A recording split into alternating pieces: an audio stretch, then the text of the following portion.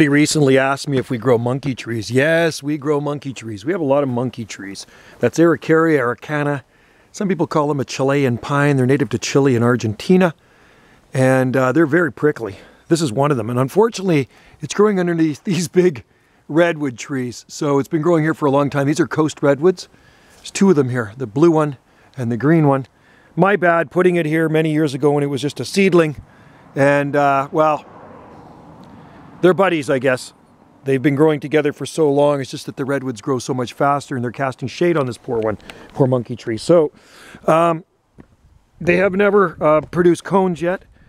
And they've been here a long time. And I know it takes 25 to 30 years before they produce cones. I was told this one, I've had them since 1988. There's a much bigger one, Araucaria, araucana. Let me get into the jungle here. I've grown them from seed too. There's actually a guy on our island that grows a ton of them from seed. Let me get underneath here. So I love them. You either love them or hate them. I think they're super cool trees. And we'll look at the trunk. Let me put my glass on so I don't poke my eyes out. Very sharp. So deer don't eat them. They're extremely drought tolerant. You can see the branches on them. They're almost like kind of rope-like, but with these sharp, pointy leaves on them. And fully cold hardy here. Not a problem. And then I'm going to show you another one here. Growing with some bamboo. Where are we? And then we got some in the upper garden as well. There's one or two up there.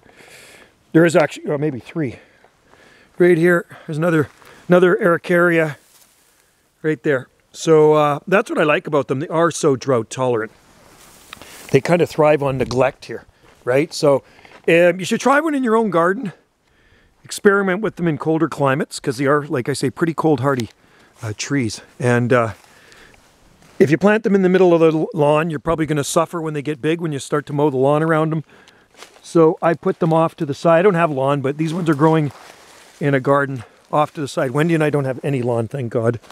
And this is what they look like, growing in with palm trees and other mixed broadleaf evergreens. There's fatsia trees in here, lots of palms, southern magnolia, huge 30-foot laurel trees. That's Viburnum rotatophilum tree in here.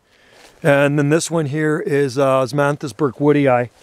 Pretty much everything's evergreen. So there you go. That's one of our many monkey puzzle trees here in our garden on Salt Spring Island. Thanks for watching there, folks.